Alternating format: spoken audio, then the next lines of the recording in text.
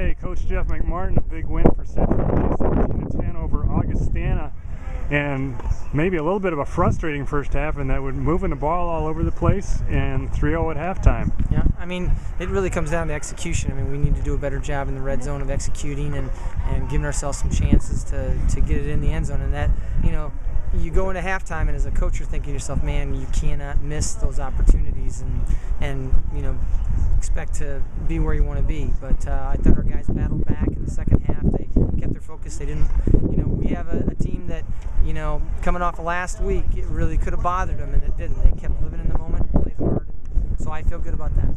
Well, and especially after a game like last week against an Augustana team, which you pointed out has some great athletes, that defense really kept us in it even when we weren't getting in the end zone. Right. You know, I thought our defensive coaches had a really good game plan, and our guys went out and executed it, and we needed them to. You know, I mean, when it's 3-0, I mean, you got to be thinking about, well, it'd be great to score, but you know, we're doing a great job on defense, and that's what we can build on, and let's just keep building on it to give ourselves a chance to win it. And first half, especially, and right out of the chute in the first quarter, had some fourth down situations and went for it and did pretty well. You just got a lot of confidence in your team in those situations. We had good situations to do that on, and we've talked all week about just cutting it loose, and you know, don't worry about what's going to happen. Just play your game and cut it loose. And I thought our guys did a great job of that, and then we needed to send that message to them as well. If we're going to talk about it, then we've got to do it in a game, and we did those things.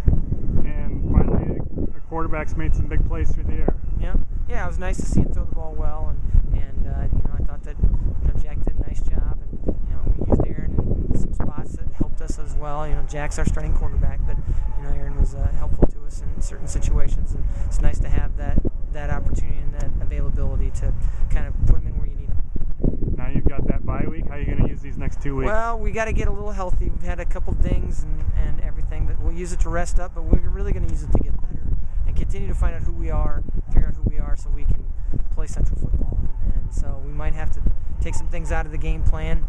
We might have to tweak a few things so that we can continue to have success. But it's going to be time well spent. I can guarantee you that. Well, congratulations. Good winning. It's a great team. Thanks a lot.